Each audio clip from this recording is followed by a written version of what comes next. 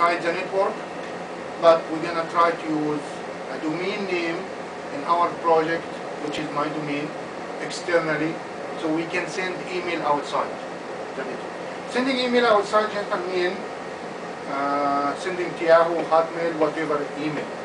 But this is going to be in one of the projects, because all we're going to share in this domain. Okay? Let's start with introduction to Windows Server architecture, how it works. And before we start with Windows, with Exchange Server 2003, we want to start with overview about the relation between Exchange 2003 and Active Directory and domain controller. As we know, in a domain environment, we have Windows 2003 Active Directory. As we can have Windows Server Active Directory, Exchange need Active Directory. Why? Because most of the user information is in an Active Directory. Yes? User information is in Active Directory. Exchange use all the information from Active Directory to get the user information, and we have a tool in Windows Server also as in Exchange Windows 2003. We use it to create the user, which means every time you need to create an email account or a new user, we don't need to use Active Directory. We have another tools which we install it with Exchange 2003, and this is the use we're going to use most of the time, to create a new user or to create email account for an existing user or to create a mailbox for a new user or existing user. So the idea is there is a relation between Exchange Windows 2003 and Active Directory in Windows Server 2003. They build together. Exchange cannot work without Active Directory. Exchange need Active Directory. Exchange need also DNS. And this is the most important server, true server for Exchange. So Exchange need DNS and need a domain environment level. Exchange uses two servers for communication, for internal communication. Next step, we're going to talk about external communication. For example, let's assume you have a router. You have to configure the router to allow Exchange to send the mail outside.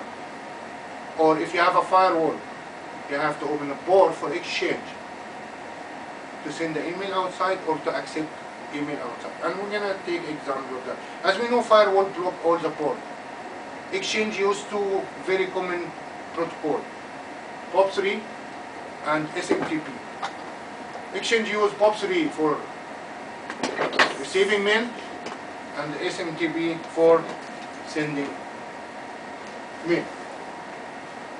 We're going to come to this presentation here. Let me start, then we're going to watch this presentation later, okay? This is just an example for Windows Server 2003 administrative mode. We have different model which we can use it.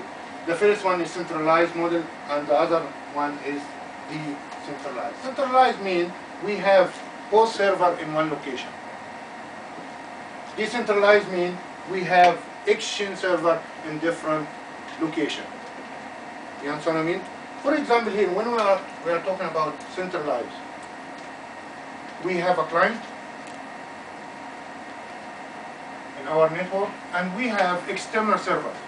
External server, for example, like MSN.com or for example AmericanOnline.com, and this is just an example XP client.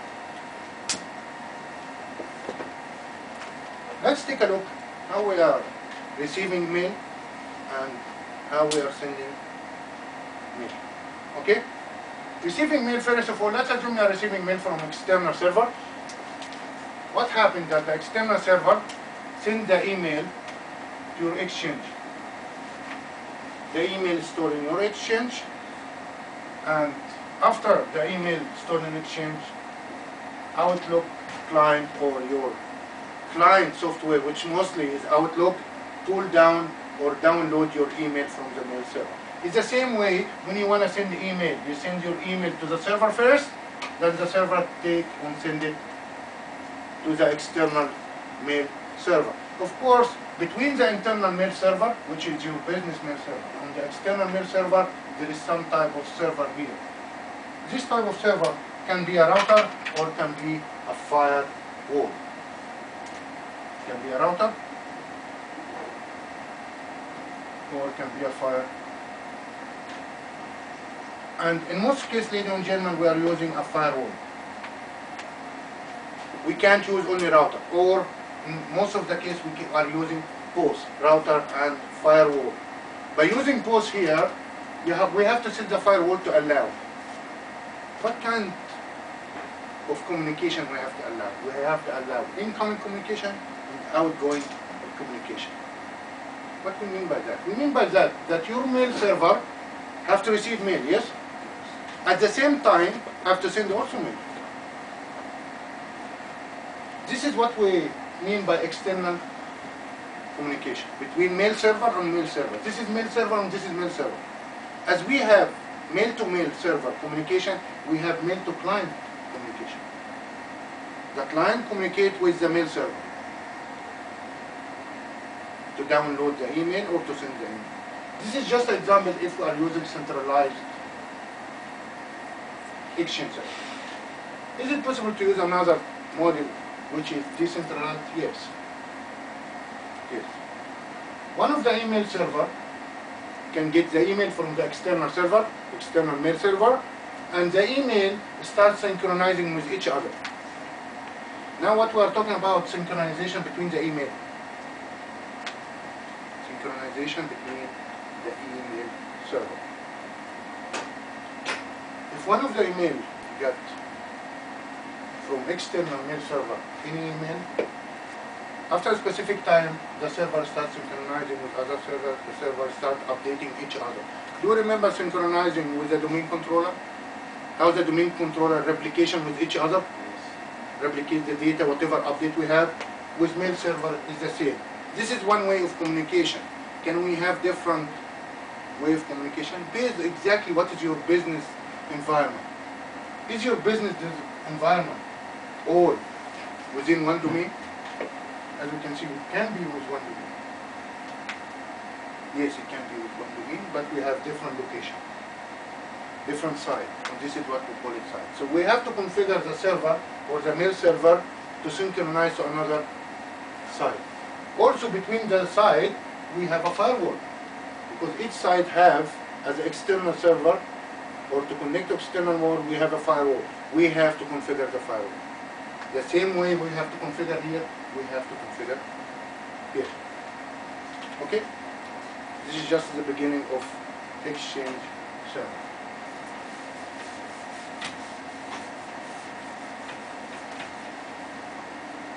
And something else, whenever we start with centralizing model, most of the server or all the server are installed in a single administrative group. When we have a centralized, we have one administrative group or single administrative group. What is administrative group? We're going to cover later on more in details. If we are in decentralized, server are installed in a separate administrative group. And this is one of the change we have it right now in Exchange 2007. There is a lot of difference between 2003 and Exchange 2007.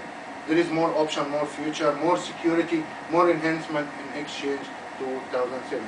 In Exchange 2007, ladies and gentlemen, we have two versions. We have 32-bit version and 64-bit version.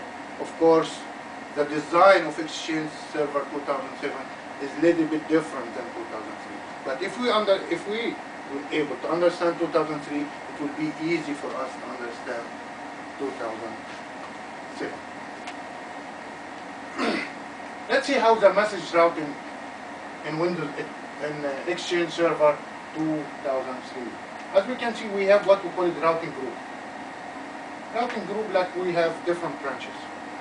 We have one branch with Exchange Server, and as we can see, in each branch we have SMTP server. Sometimes we call it SMTP server. Why? A lot of business they are using SMTP server for sending message. At the other branch also we have another routing group, and we have another SMTP server And this is how the message is routing from one group to another group to online SMTP server. What does that mean?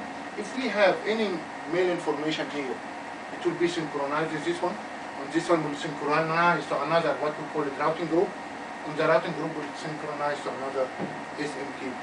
This is just an introduction, ladies and gentlemen, so we're just trying to understand how Exchange Server 2003 works. I know that we didn't start talking about routing group yet. We don't know about SMTP yet, but we're going to cover all more in detail later on.